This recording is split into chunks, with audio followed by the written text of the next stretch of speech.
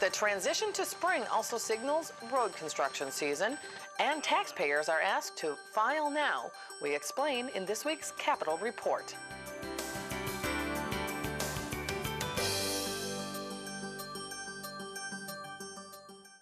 Hello, everybody, and welcome to this week's Capitol Report. I'm Julie Bartke. Construction season on Minnesota roads is just around the corner. The Department of Transportation says there are several projects in the books for this construction season, which officially kicked off on April 1st. Funding for those projects begins, in most cases, with the legislature. Here to discuss his transportation bills, we have the chair of the Senate Transportation and Public Safety Committee, Senator Scott Dibble. Thanks for joining us. We appreciate it. Great. Thanks, Julie. Senator, let's begin with a question that really anybody driving Minnesota roads these days is noticing. There are a lot of potholes. It seems they're springing up daily. Are there any provisions in either of your bills that are going to address this issue? Well, sure. The bill that we heard in committee last night, which is the finance article that'll go into the supplemental budget bill that Dick Cohen ultimately will be carrying. He's the chair of our finance committee. Has about $138 million in one-time general fund money, of which a significant portion of that is devoted to our local roads improvement program and our state roads improvement programs. And of that, we set aside quite a bit of money specifically to repair the damage from this extremely harsh winter.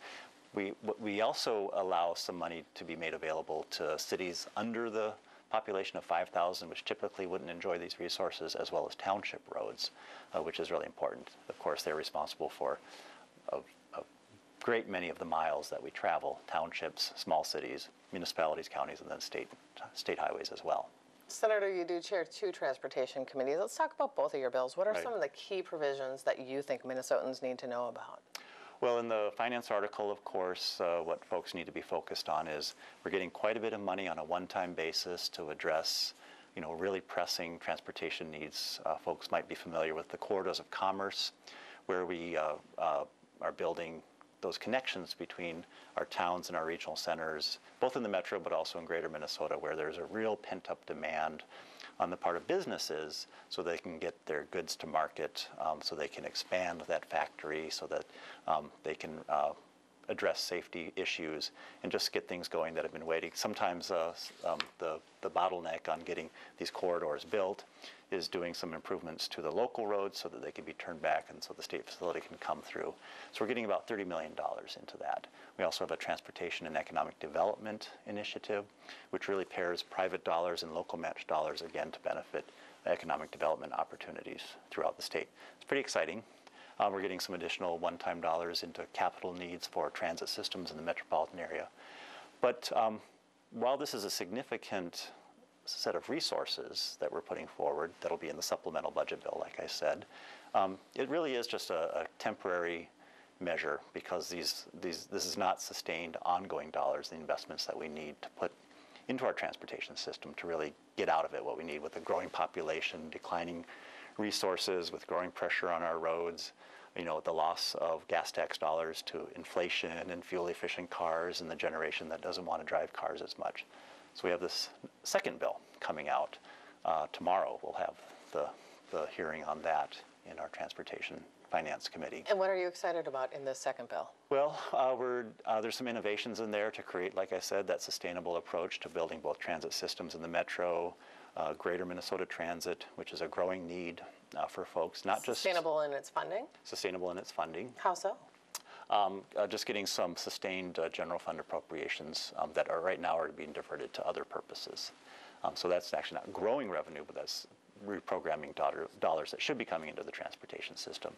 And then, the problem with the gas tax as we have it now is that, of course, it's pegged on a per gallon basis, and it loses ground to inflation very, very quickly. It loses ground to fuel-efficient vehicles. It loses ground to the fact that folks are driving less for a whole bunch of different reasons. And so we're enacting a gas tax on a per price basis sold at the wholesale level, kind of like the sales tax. We're all familiar with the sales tax that we pay on the things we buy in the store, and of course the sales tax kind of grows with the price of goods, and so it kind of keeps pace with our inflation and our growing economy. And so that's what we're attempting to do in this bill. And your counterpart in the House, Frank Hornstein, his bill came in at roughly $750 million. Where do you see yours? Ours is the same. It's a similar proposal, yeah. And what are its chances? We're hearing in the House that it could be dead. Right. Well, you never say never, never say die in this business. So we're going to have a good hearing. We're going to pass it on to full finance. And then there's this tremendous campaign that's underway to support this initiative. It's got over 200 organizations, and literally thousands and thousands of people are engaged, contacting their legislators, contacting our leadership, the governor, and the like. And so we'll just continue to try to make that case, create the political space to make greater possibilities here. And this kind of goes back, it harkens to conversations you and I have had on this set, going back years ago, where you just think it's time to move away from the gas tax as we know it. Is this the first step in that direction, or is this kind of what you think is going to be set in stone for generations to come? I think this is the first step. I think we really do need to look at, clearly gasoline itself is going to be a declining source of energy in the transportation sector over time. It's going to be the main source of fuel for the foreseeable future, so completely scrapping it probably doesn't make a whole lot of sense. And there's a rough correlation to how much people drive and how much they use the roads and what they would pay in the gas tax or this wholesale tax on fuels. But it's a loose correlation, and much looser than it used to be because of all the different variations in fuel economy, the sizes of vehicles, the impact on the roads and stuff. So, we're looking at mileage or a combination of mile and weight. There's a whole bunch of different ideas out there. We also have to get a lot more innovation out of our system, better materials, better ways of financing and delivering these projects, different modes of transportation, so we're getting more transportation for the dollar, concentrating on what we really want out of our transportation system. And to that point, you've always been a strong advocate of mass transit, light rail. Is there enough money in your proposals to kind of move forward in any of the proposals actually this session, bonding, et cetera? Where are we with light rail, and where are we with road construction projects? Is there enough money to fix the big projects? Well, in the bill we'll be hearing tomorrow, certainly there is. We would put some additional sales tax in the metro area, like all other metro areas do, to build out not just light rail, but make sure our bus system is strong, make sure our transportation for seniors and others is strong. Some of these arterial busways, express busways, regular route bus service, that sort of thing, streetcars are an important initiative. And that's really to create choices in modes and connections. Commuter rail, not every mode serves every area, and not every trip is completed on a single mode, and so we need to create those connections. Cars, bikes, people complete their trips in one way and then do the last mile in a different way. So yeah, there is sufficient dollars to build out what we call the transportation policy plan, the regional map, the vision for transitways in the metro area, and then also to bolster and support our roads and our bridges in the metro and greater Minnesota. Okay, Senator Scott Dibble, we are out of time. We hope to get you back here later in session when the proposals are off the floor, okay? Fantastic. Thanks, Julie. Thank you.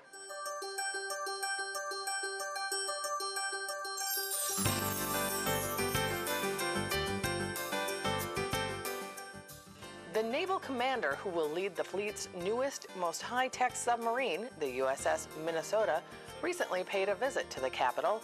Commander Brian Tanica says, as a Rochester native, it's good to be home and thank those who support the military. We are very grateful and proud for not only the support that we get from the state via the Navy League, but we're also very supportive of the citizens and of the legislature here in Minnesota for all the support that they give us. Give us as the Minnesota and the Navy. Allows us to do our job. Our challenges we have is that we don't know the Navy very well anymore. If you put a matrix out in terms of favorability towards the Navy, but knowledge of, we score very high on favorability and quite low on knowledge of. We just don't have a lot of Navy presence anymore. So these state visits are extremely helpful. And as Brian mentioned, the third week of August will be Navy Week in Duluth. And some may remember there was one scheduled for Minneapolis 2 years ago, and it was canceled as part of sequestration. So there are only 6 in the country this year, and Minnesota, Duluth is having one of those.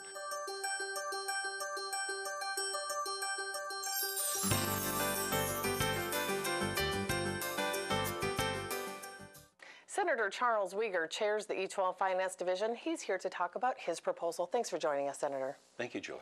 Let's begin with your education finance package this session. It's roughly $41 million in state aid. Now, exactly who does this impact? Okay, it has an impact for all Minnesota school districts. The biggest part of our $41 million plus appropriation is for early learning, and $3 out of $4 would go for early learning opportunities. The key behind this is that if you're ready for K, you are much more likely to graduate from high school onto college and to eventually get a living wage job. That's the goal for the system, and the best investment we can make is early on, ready for K. And so for the $3 or $4 that is spent, we put it into a few key areas. First, early learning scholarships. Last session we had an additional $40 million for early learning scholarships for students high at risk, and putting them in quality programs where we know there will be a return on investment, where these students are very likely, these young learners are very likely to be ready for K. We've had bipartisan support in this program. We have $12 million additional funds that would go toward the early learning scholarships.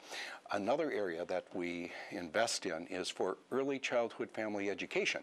This is a program that was actually started almost 40 years ago. It's been rolled out throughout the state for a couple of generations now. Very successful, and it's available not only for students at risk, but for all parents, all students, right after birth, before kindergarten. And there's parenting classes available. There are great enriching opportunities for students learning about various reading skills, their physical, cognitive development. Every school district, whether it's in Stillwater, Silver Bay, St. Paul, there's early childhood family education, and I like particularly the parent or sometimes grandparent involvement of people that want to get involved. It's a sliding scale for that participation. There's learning kits available, and we have not added funds in this program since 2008, and I want to thank Senator Jerry Hughes, who was the senator that I interned for that started that program, and it's time for additional investment. We've had a great response on that. So almost $12 million, in addition to the $12 million for the scholarships for high risk, high need students, we put an additional nearly $12 million for ECFE. We also invest about $5 million for reading readiness and for just the overall K-12 readiness. And we have put a number of programs perhaps on hold for trying to catch up on the formula, but we have not done enough in the early ed programs. And so for the kindergarten readiness programs, there's more flexibility in what the district can do to best prepare students. We had great testimony from Anoka Hennepin, the largest district in our state, as to what these programs have done, particularly on the K readiness program and the ECFE as well. They have closed the achievement gap in many areas in that district, and we've heard from around the state where these programs, you invest in early education, it's going to make a difference. There's also some additional funds in the early area for some high-risk areas of our state, particularly in the Promise neighborhoods, right in St. Paul, near the Capitol. There's in the Frogtown area, there's an area that has been identified as the Promise neighborhood. We have a $600,000 appropriation that would go there. It has a number of community resources involved, high parental involvement, working with students and their families. We're doing all we can to get that involvement, and also in Minneapolis for the Northside Achievement area. So look, in terms of early education, we make a significant investment there, $3 out of $4, as well as many other areas. Let's talk a little bit about some of the things we heard in committee and just have heard as issues in the media and whatnot. You know, we have Senator Alice Johnson had her expanding free breakfast to everybody. There's the expanding the school lunch program. We've heard about trying to lower class sizes. Does this bill address any of those? On the lunch program, yes, it does. And I'm going to commend Senator Johnson for her passionate advocacy for nutritional lunches, meals that are available for students as an important part of the learning process. If you're hungry, you're not as likely to pay attention and learn at the optimal level you should be.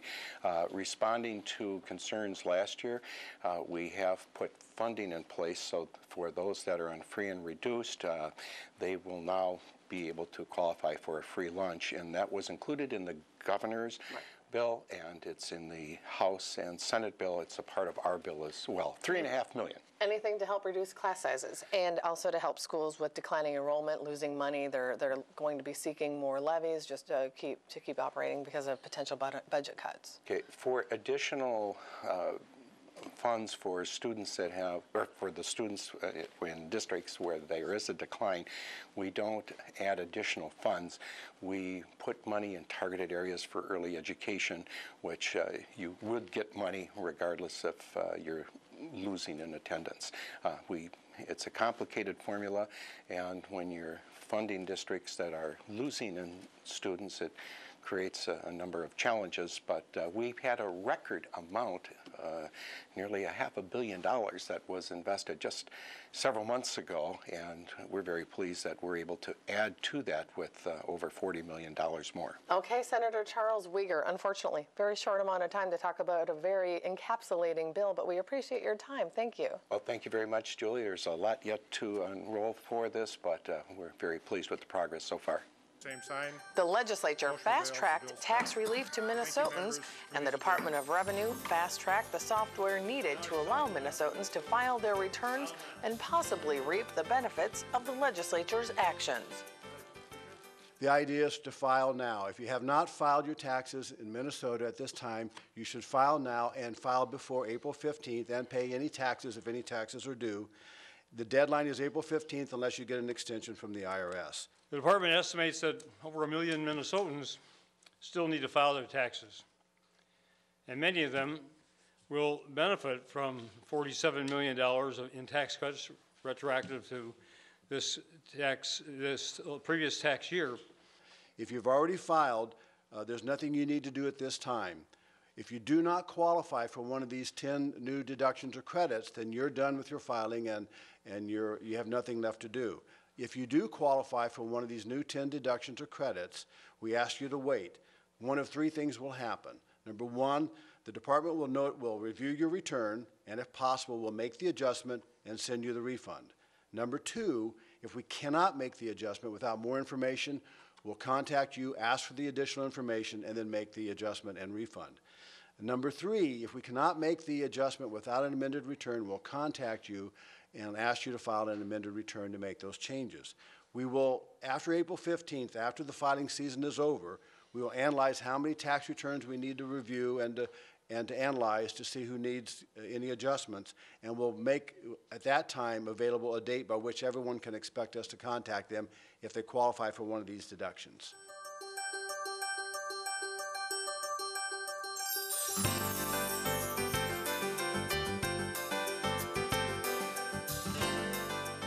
The 2014 Omnibus liquor bill does not include Sunday liquor sales. However, Senator Roger Reinert says there is a provision that does have movement in that direction.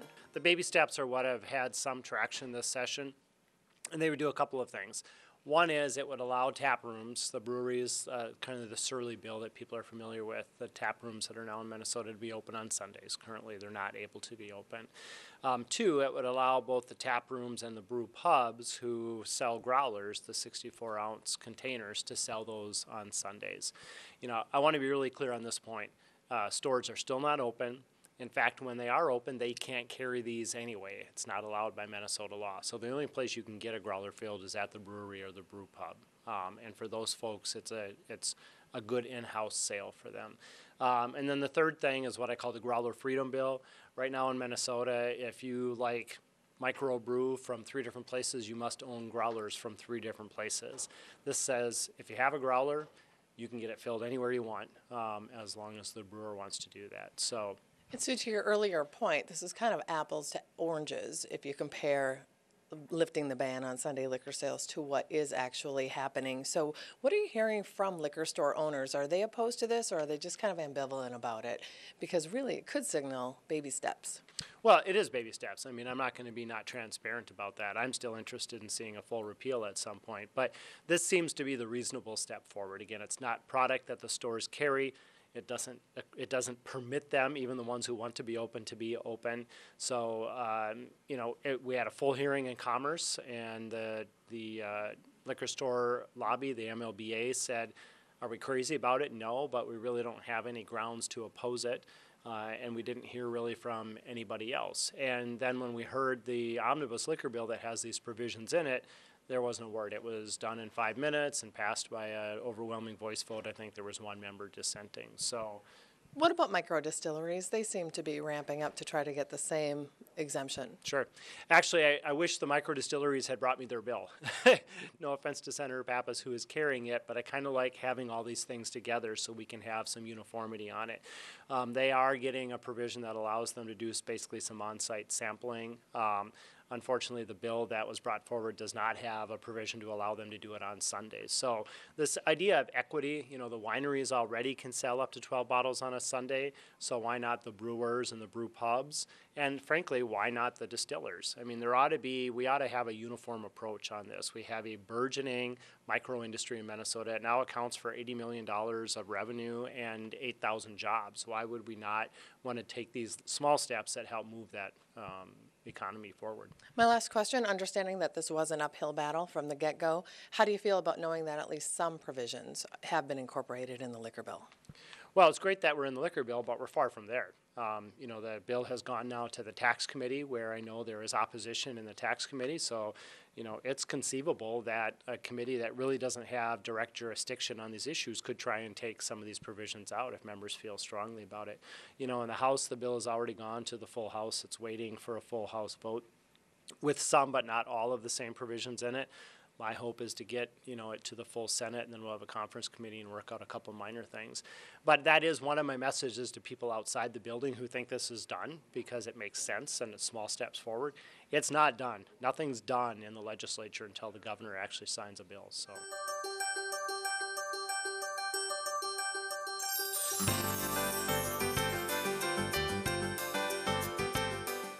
Senator Dave Thompson joins me to talk about a proposal he is offering that would impact property that is taken after an arrest. Thanks for joining us. We appreciate it, Senator. My pleasure. Thank you for having me. So you're moving forward with a bill that would essentially make it easier for somebody who is falsely accused of a crime or just not convicted to get their property back. What was the impetus for this? Well, it was brought to me by some folks that are concerned about civil liberties and about overreach of law enforcement. Now, certainly I think I have a reputation at the legislature of someone who is very supportive of law enforcement, and I certainly am.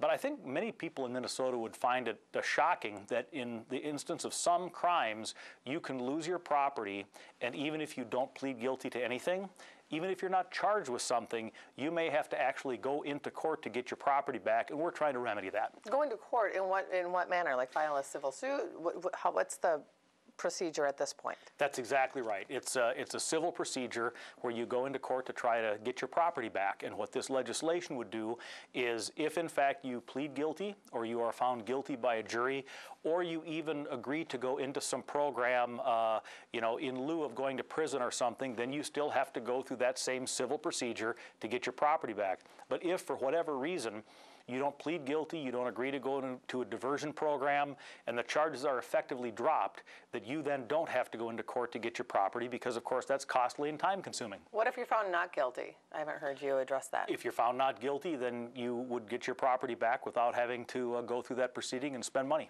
And so what are some of the details here? Does somebody have to pay for the impounding? Do they just get their property back, or do they have to pay some of the fees and fines that may have accumulated, like I said, like an impound lot? Well, what we would like to see, and with this legislation, is that if a person ends up being completely exonerated or not having to plead guilty to anything of any kind, that they would get their property back with no charges at all. It seems to me that we, of course, as taxpayers, fund our criminal justice system, and that if in the best interest of the public, the prosecutor tries to do their job but can't make the charges stick, that probably society should bear the cost of that individual, having their property taken from them in a way that turns out to be improper. Senator, is this a problem? Do you see that this is something that is abused? Oh, sure. It goes on a lot. This is not, I don't believe in necessarily moving legislation for one of those things that happens extremely rarely. But yes, I mean, this sort of thing happens quite a bit where people are accused of a crime and they have property that is confiscated, deemed to be an instrumentality of the crime. And all this legislation is doing is it says, look, if in fact the person is exonerated, doesn't have to plead to anything, isn't convicted, that they get their property back at no cost to them and with no additional effort. Where does this legislation stand at this point? Do you have a hearing scheduled? Is it bipartisan agreement?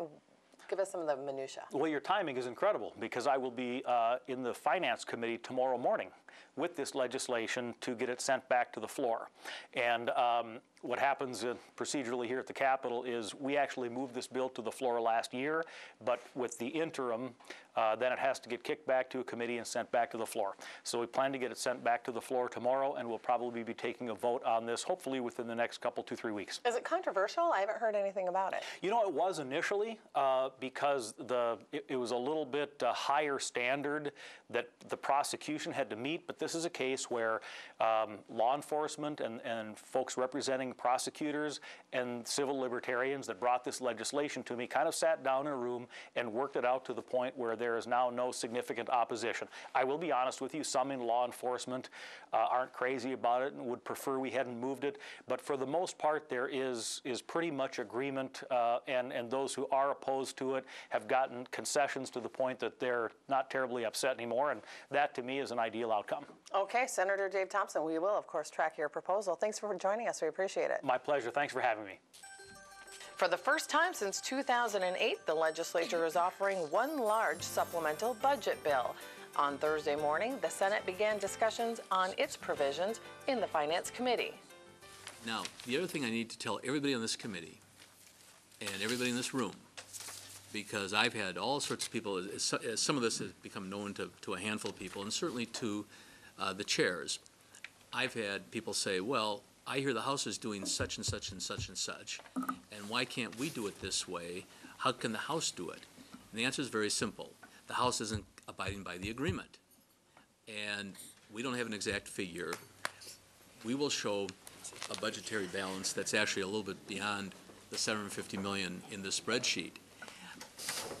I don't have an exact figure for the House. You know, I think they've passed their bill out of Ways and Means, but I don't have the exact number. But the number we have is that they're having a balance of about $600 million. So despite what I'm told is a signed agreement between Senator Bach and Speaker Thiessen, they couldn't abide by that agreement. And I want everybody in this room, whether member or otherwise, to understand that when you see these numbers and see these numbers in a way that is to be distinguished from House numbers, that's how they did it. They are keeping at the bottom line only $600 million, give or take. We are keeping at the bottom line $750 million, which was the charge I was given by Senator Bach.